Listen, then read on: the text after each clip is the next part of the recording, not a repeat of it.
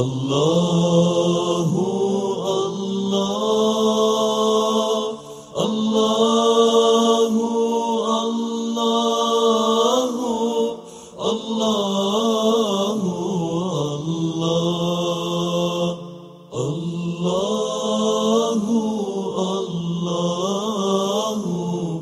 الله الله الله.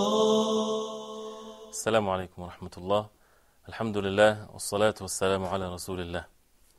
The month of Ramadan is a month that we train ourselves by the blessings of Allah subhanahu wa ta'ala, that He guided us to follow the way of the Prophet sallallahu alayhi wasallam, that brings so much blessings in our life and for the hereafter. One of the great things that is a job of the Muslim, the job of the one that knows what's the purpose of creation, and that is to worship Allah subhanahu wa ta'ala alone, to worship Him alone, to be obedient to Allah subhanahu wa ta'ala, to know the real joy of this life and in the hereafter when a person is an obedient servant to Allah subhanahu wa ta'ala. We as Muslims, followers of the Prophet Muhammad sallallahu alayhi wasallam, knowing that there is no messenger after the Prophet sallallahu alayhi wasallam, it is our job to convey the message of At-Tawheed, to convey the message of the oneness of worship of Allah subhanahu wa ta'ala. And the month of Ramadan is a month of da'wah, is a month of calling others to the religion of Islam. How can we become callers for the sake of Allah subhanahu wa ta'ala? Does it mean that every single person has to be able to give sermons and talks and invite others directly to the religion of Islam? This is of course something that is good, but it's not necessary that every Muslim will be such a person. It is enough blessings and goodness in the religion of Islam that when the person is obedient to Allah subhanahu wa ta'ala, when he follows the way of the Prophet sallallahu alayhi wasallam, this is by itself a great da'wah, a great way of calling others to the religion of Islam, whether we live among non-Muslims or Muslims. Because we need to give da'wah, we need to call others for the sake of Allah subhanahu wa ta'ala, whether it's a Muslim that is a sinner, away in state of forgetfulness, or whether it's a non-Muslim that doesn't know the beauty of worshipping none but Allah subhanahu wa ta'ala.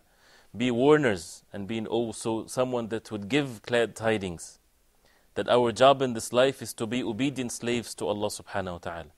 But if we apply the religion of Islam in its full, and submit ourselves to the orders of Allah subhanahu wa ta'ala, this in itself brings people to the fold of Islam. This is something that the companions of the Prophet sallallahu alayhi wasallam did. This is something that we need to do now. Guidance is in the hands of Allah subhanahu wa ta'ala. The Muslim believes in the qadr, in the destiny of Allah subhanahu wa ta'ala. No one will be guided to the truth except if Allah subhanahu wa ta'ala wills. And we are nothing but servants of Allah subhanahu wa ta'ala, fulfilling the orders of Allah.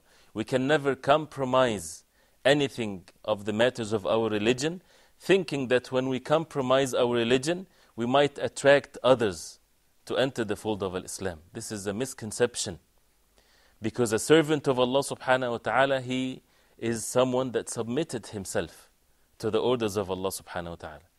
The Prophet sallallahu alayhi wasallam, when he was returning from At-Ta'if, as we know that the people there, they threw stones on the Prophet sallallahu alayhi wasallam, and they rejected the truth. And while he was coming back alayhi salatu wassalam in a state of distress, he sat and he was eating something alayhi salatu wassalam, and a Christian servant or a slave to a certain tribe, he came and he gave the Prophet sallallahu alayhi wasallam some food.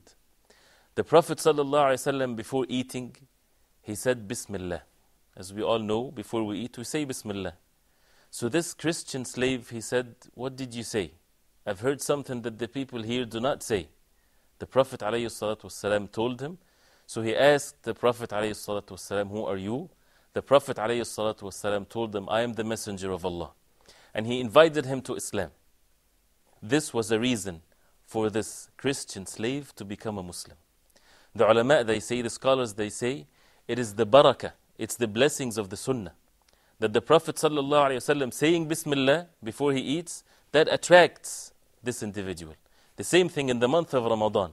We fast throughout the day of Ramadan, and people ask, what is fasting? What is Ramadan? How do you fast? How do you keep yourself without eating and drinking throughout the whole day? We need to be people that convey the message of Al-Islam, starting with the Tawheed. Sometimes we get caught into the mentioning the information that this is better for our body, it gives us more strength and things of that nature. People need to know the oneness of worship of Allah subhanahu wa ta'ala. Why do we fast? It's simply because the creator of the heavens and the earth, He ordered us to give us the rewards. The da'wah to Allah subhanahu wa ta'ala, calling others to the religion of Islam, is basically calling them to the oneness of worship of Allah subhanahu wa ta'ala. Most of the human beings, they believe in Allah subhanahu wa ta'ala. They believe in the existence of Allah subhanahu wa ta'ala. They believe that He is the sustainer and the creator. But they don't worship Him. They don't have the love of Allah subhanahu wa ta'ala. They don't submit themselves to the orders of Allah subhanahu wa ta'ala. And this is what we need to show to the people. We need to call them to the oneness of Allah subhanahu wa ta'ala. La ilaha illallah. There is no one worthy of worship except Allah subhanahu wa ta'ala. The all-knower, the all-seer, the all-powerful subhanahu wa ta'ala. We need to worship Him alone. How to worship Him? By following the way of Prophet Muhammad sallallahu alayhi wa sallam. This is the oneness of following. We only follow the Prophet alayhi salatu wasalam with the saved religion of Islam. And raising ourselves and purifying ourselves with the great system of the religion of Islam. The salah, 5 times a day. The fasting, the month of the Ramadan, which is something that purifies the soul. And it has to have some striving and patience, because this is how the person would gain the pleasure of Allah subhanahu wa ta'ala and to change his life as a human being. Da'wah, calling others to the religion of Islam, is the job of the prophets. There is nothing more virtuous than doing something that the messengers of Allah did. And we know for sure in the Quran and the Sunnah of the Prophet sallallahu alaihi wasallam that the best people are the messengers of Allah, the prophets, and also those who imitate the prophets, those who their goodness is not just to their own selves, but it's conveyed to others. Also they are the best people, but with the condition that we convey with knowledge. قُلْ هَذِهِ سَبِيلِي أَدْعُو إِلَى اللَّهِ عَلَى بَصِيرَةٍ أَنَا وَمَنِ اتَّبَعَنِي. That this is my way. Say, O Muhammad alayhi salatu wassalam, this is my way that I follow, and those who follow me, عَلَى بَصِيرَةٍ, with knowledge, with sure knowledge. And this is something that is very important, because we call people to the truth, and the truth speaks for itself, but we need to apply it first. And to have the certainty that if you are obedient to Allah subhanahu wa ta'ala, because of these blessings of being obedient to Allah subhanahu wa ta'ala, Allah subhanahu wa ta'ala would make us reasons and means to bring others into the fold of Islam. Calling the people in our family to fast in the month of Ramadan, of course this is a pillar of Islam. Calling them to abandon sins and to be disobedient to Allah subhanahu wa ta'ala, it's something that would bring the wrath of Allah subhanahu wa ta'ala on us. Calling them to do the prayers in the proper way. Calling them to be righteous, good individuals. And it's the mercy of Allah subhanahu wa ta'ala that the devils are being chained in the month of Ramadan. You find people coming more into the masajid. They want to recite the Quran. We should take this opportunity, changing ourselves and calling others to change, so that after the month of Ramadan, we are steadfast in the religion of Islam.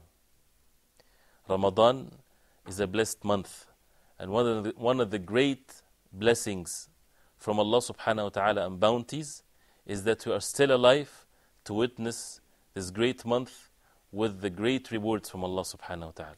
We ask Allah subhanahu wa ta'ala to guide us and to help us in matters of His ibadah, matters of His worship and dhikr and fasting.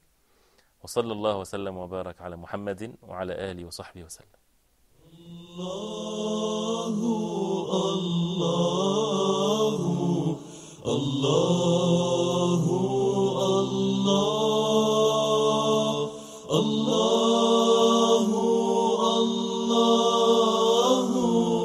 Allah